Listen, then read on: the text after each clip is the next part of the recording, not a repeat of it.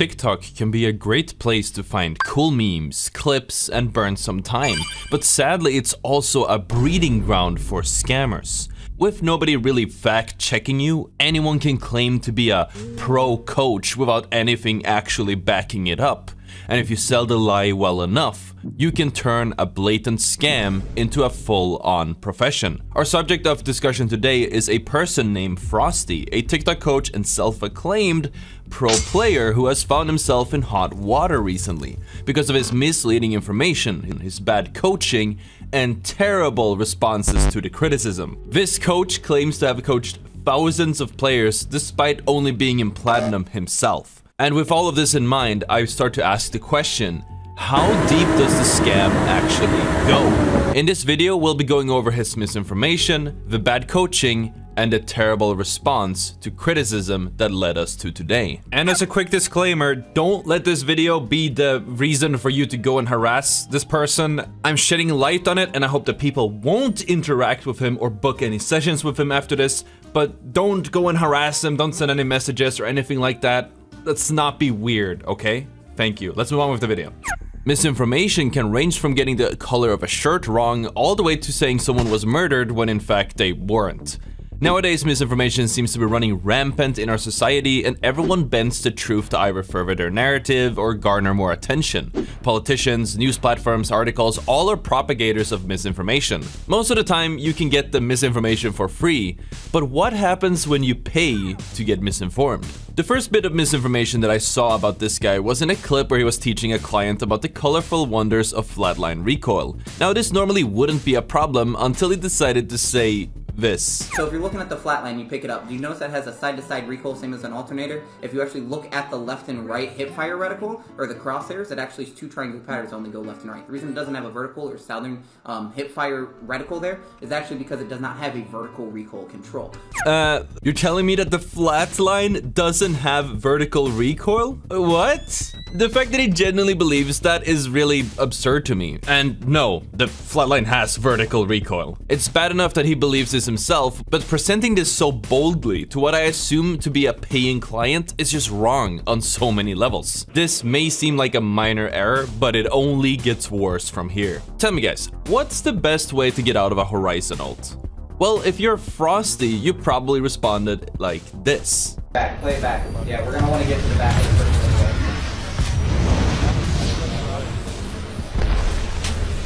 They're trying to push me heavy. Yeah, we got heavy coming out back right. In this clip, our friendly coach Frosty seems to imply that a Horizon ult is less effective if you crouch walk out of it. I don't know where he got his information from, but this is just not true. The best way to avoid a Horizon ult is to shoot it as soon as you get ulted. Trying to crouch walk out of a Horizon ult greatly reduces your chances of surviving that encounter. Take a look at what actually happens in lobbies higher than Platinum. You get nade spammed and shot at immediately after a Horizon ult. But sadly, Frosty hasn't made it out of Platinum and gotten into lobbies where this happens. Although this piece of information was pretty funny, it may not be as funny as the next piece of misinformation. This coach seems to have the itch to mislead his viewers and clients in any way that he can. In one of his TikTok clips, he teaches his clients something blatantly wrong about the crypto drone banner scan while trying to act like he's the smart one. Did you not know that about your character? You can just take it out, ping that thing from any distance, and it'll tell you anyone within the POI. This entire name, location, Big Mod A, so it pretty much scans that whole POI. Okay, so if we just don't acknowledge that he just called it Big Mode, what? No, scanning the banners doesn't tell you who's in the nearby POI. It tells you about how many enemy squads are within 200 meters of the crypto, not the drone. He's giving false information while simultaneously acting like he's Gigabrain. I guess as they say, ignorance is bliss. It wouldn't surprise you to know that despite all that I have mentioned, there are still multiple instances of him propagating misinformation, some of which include a misconception about the running speed with heirlooms. He believes that they slow you down, which is false. There are bugs which have occurred in the past, but saying heirlooms slow you down definitely is just flat out wrong. A misconception about catalyst walls and a negation of aim assist. He believes that catawalls completely disable aim assist, which is wrong. And another misconception that he disseminates, this time about Bangalore ults, implies that there is a certified 100% method of dodging Bangalore's ults. And this one is also false. He also spread some misinformation about the spiders on storm points and the loot that they provide. And these are just some of the plethora of situations where he has spread the wrong information. I would like to reiterate once again that this is a serious problem because people are actually spending money on his coaching sessions or getting the TikToks and actually believe that what he's saying is true because he comes off as a very smart or charismatic guy. If it was free, it wouldn't necessarily be as troublesome, but when you spend money on a self-acclaimed top quality coach, you shouldn't be fed straight up lies or misinformation. Your knowledge should be improving and not regressing. But what would you expect when you hire a TikTok platinum coach? The art of coaching is one that requires patience, skill, and knowledge from proven experience. The best coaches oftentimes have a lot of accolades in the game and deeply understand the game from the basic fundamentals all the way to the highest complexities. To call yourself a pro coach means you should at least be in the higher level skill brackets, but Frosty seems to think otherwise. I strongly disagree, as there's only one situation where you would want coaching from someone who is worse than you, and that situation is exclusive to the upper echelons of the Apex player base. I'm talking about real pros. Teams like Team Solo Mid, for example, have coaches who help them analyze the game and think about strategies, drop spots, rotations, things like that, so they can focus purely on the game. Last time I checked, Raven wasn't a predator. In this section of the video, we'll be talking about the numerous occasions of bad coaching that he offers to his viewers and his paying clients. In one of his TikToks, when asked about the solution to beating controllers and their aim assist, and it has 0.6 of a strength, don't get within 70 meters of roller players. Just don't get within 70 meters of roller players. Which isn't wrong, but what happens in situations where a 70-meter distance isn't possible? For example, in an actual team fight or in endgame. By his logic, if you get close enough to a roller player, you just die, which again isn't necessarily wrong, but there are other tips on how to deal with it. For example, don't overextend against a controller player, try to play head glitches, make sure to push with a team, act as if they're an aimbot and you will do a lot better. But just succumbing to losing because you're within 70 meters is just not feasible. Apparently these are things that seem very obvious to most people, but apparently not for Frosty. Charge rifling a controller player from 200 meters away does seem more in line with his playstyle. So if you ask Frosty, next time you see a controller player, just run away 70 meters. And if you want to make sure that you get my videos on your feed again, make sure that you have subscribed to the channel because it helps me out a lot as well. Thank you. Now this one is a little bit more serious and a pretty big coaching error and just flat out malpractice or bad advice, which occurred when someone asked Frosty on how to get out of the gold rank, and he responded with this. Stop playing your teammates, RP. That's the #1 way to get out of gold. If you're solo queuing right now, especially with griefing, stop playing your teammates RP. Play your own. Stick to a strategy that you set in place. If they want to come with you, that's awesome. They have the freedom of choice though to not, and you can't judge them if they don't want to. If they want to die, that's their life. Some people enjoy the fast pace. Now, if you follow his advice, you will get out of gold, but you will also run into one very big issue. When you finally get into platinum, you'll immediately realize that the skills that you could have learned in gold by actually playing the game, you'll now have to learn in a much harsher environment. You'll have no idea how to play in plat because all you have been doing in gold was dodging fights, encounters, and gained virtually no game sense because you most likely were just ratting. You'll begin to lose badly every match, you'll die without knowing why, and at a certain point, you'll start to hate yourself for playing the game at all. These are some of the consequences when you don't actually improve in game, but still rat to the next rank. Another silly coach moment was when one of his viewers asked him a very specific question about how they should be a good Valkyrie player, and he responded with that they should just get better at the game. So of course, if someone would ask me how to become a good Pathfinder main or a good Seer, for example, instead of assuming that they probably know how to play the game in general, I guess I should just respond with, just get better overall. Just get good. Which is obviously world-class advice. I'm suspecting the reason Frosty came up with such an answer at the moment was because he simply don't know how to be a good Valk and is trying to give very general advice to cover up the lack of knowledge on the subject matter. But obviously this is a really bold claim, what do I know? Maybe he does know how to play Valk really well. You know, he clearly seems to know a lot what he's talking about, that's for sure. And I want to stress one thing. These clips I'm showing you aren't just things that we went into his Twitch and clipped out of context or anything. No, he took these clips himself and changed the format and posted them on social media, so he clearly stands by this, and it really illustrates the delusion. In his streams and in his TikTok clips, he does claim to be a professional coach so much that you wouldn't expect unprofessionalism from his part. Well, in this clip here, we have Coach Frosty completely disrespecting his clients' time by eating and having them flick their mouse from one stationary rampart wall to another. Now, some people in the comments are already typing, "Oh, he's helping him find his sensitivity." And while that may be true, and I did make a video about something like this, the concept of finding your sensitivity is a bit of a scam. And as a professional coach, you should be professional enough to understand that drills like this are a complete waste of the client's time, and you can always tell him how to do it and that he can practice it in his own time, and then moving on to something more beneficial is much more respectful of your client's time. Most of the time, clients usually ask the question, "I don't know what sensitivity to play, help?" And instead of burning the client's money and time, you can tell them what is proven to be good and what works for most people and how to find it, but you don't have to actually sit there with them as they figure it out. How would you feel if you went to the gym to meet with your trainer in the hopes of getting fit, and instead of helping you with proper workouts, he's eating lunch and telling you how to, I don't know, smile at him for 20 minutes of your 45-minute session? Obviously a bit of an exaggeration, but you get my point. Oh, and also Frosty, if you're watching this, please stop eating during your coaching session. That wasn't the only clip of you doing this. In this next clip, there will be a bit more subpar advice. I do want to add though, this could just be about how he approaches the game, but I don't believe that the way Frosty approaches the game will make you better. You want to rotate in the very first time to the main side of the circle. That way you don't have to move that much in the in-game circles.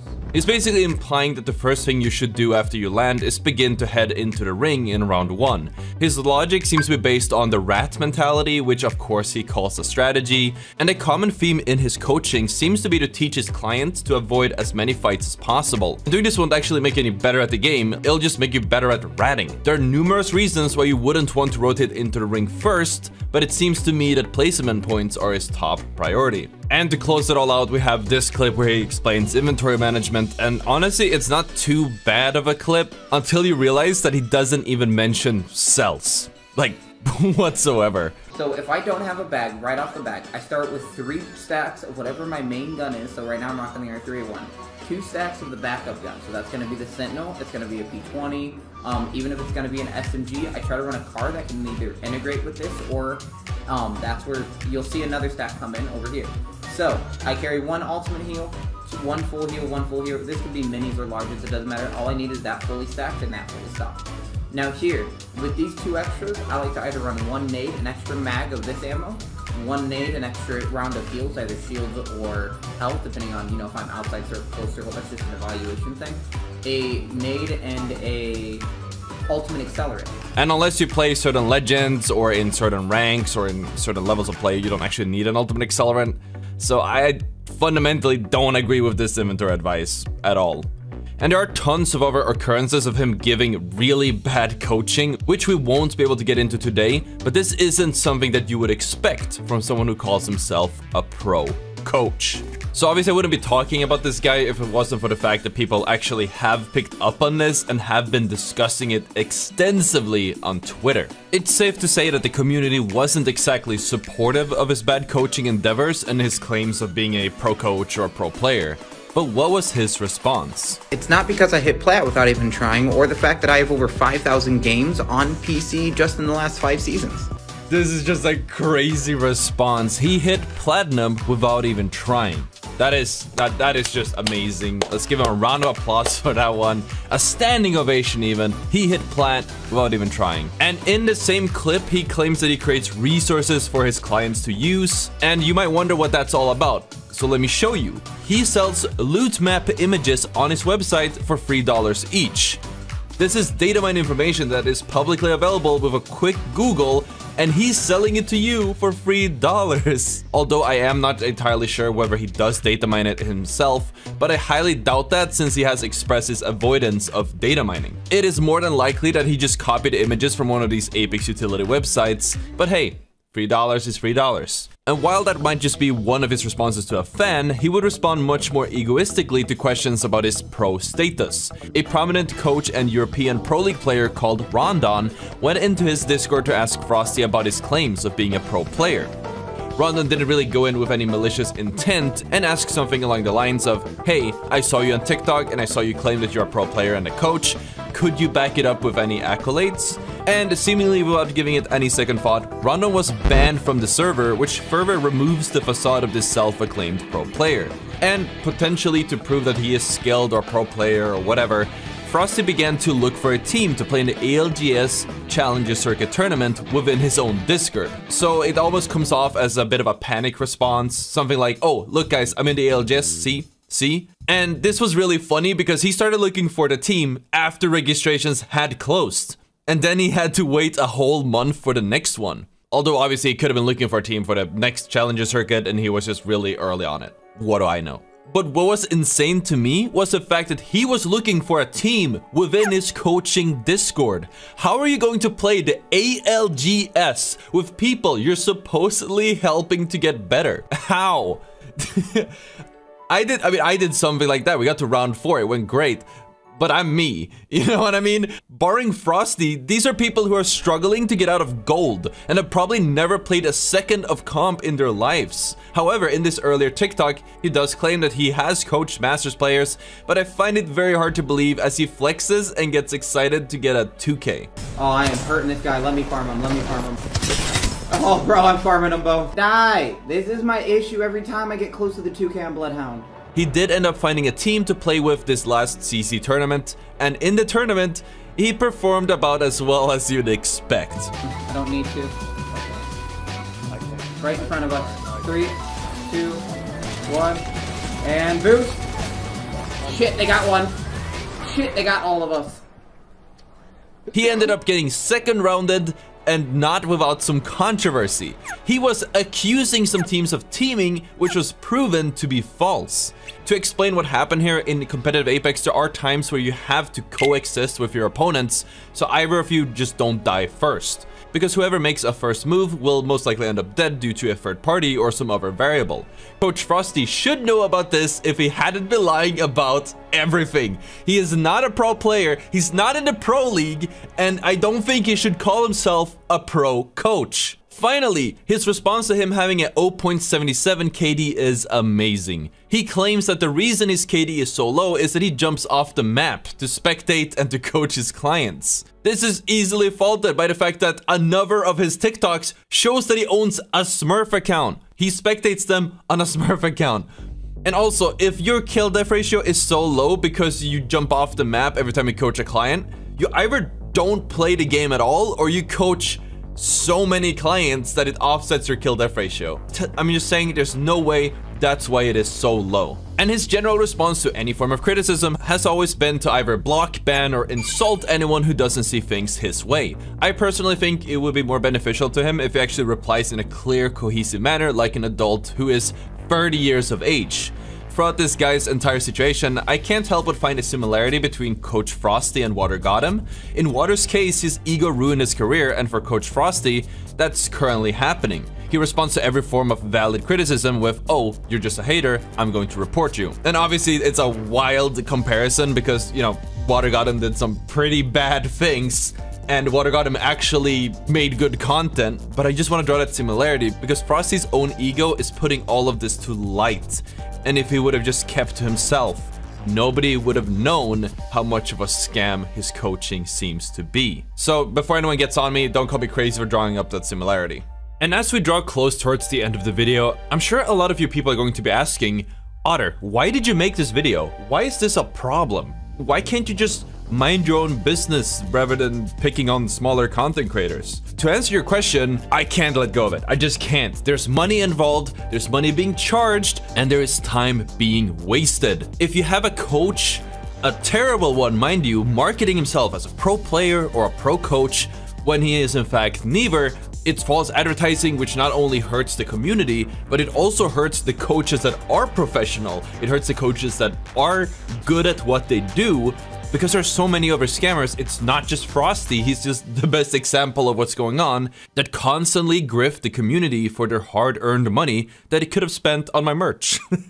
And it hurts to see the less skilled members spending their hard-earned money and time on a scam in the hopes of getting better at the game when they just won't. Again, Coach Frosty is one of many cases of this regular scam, and I hope that he will serve as an example to the community of what not to do as a coach. So with this video, I hope that I've been able to shed some light on this scam that has been going on in the community, and I really wish that you don't fall for it.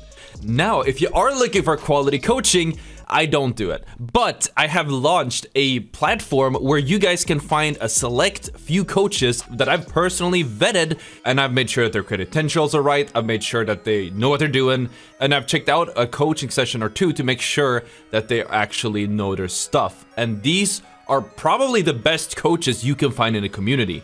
If you are interested in checking this out, you can hop on over to ottr.coach and book a session today. The slots are filling up really fast, so make sure that you book a session before you get stuck on the waiting list. Thank you guys so much for watching. Hit that like and subscribe, and of course, I'll see you all tomorrow.